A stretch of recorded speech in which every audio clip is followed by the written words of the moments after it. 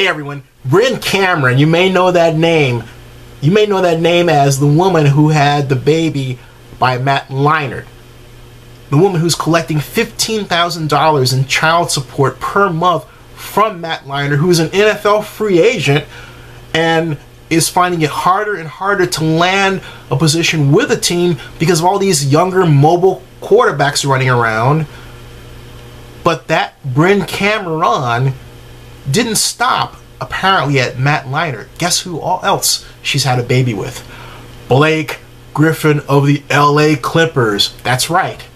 Not only that, according to TMZ, they're not even dating anymore.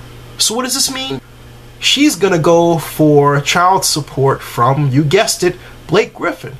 So I could see a scenario where she collects about, $15,000 from Matt Leinart, and maybe $30,000 from Blake Griffin, or maybe more because he makes more. Maybe she kind of sought out Blake thinking that, well, Matt's not going to be able to provide as much child support as I'd like in the future because of his NFL career appears to be dwindling. But then there's Blake and basketball. Wow. So, Brynn Cameron was a Trojans basketball star, right? So how come she can't get her men to wear Trojans? Just asking.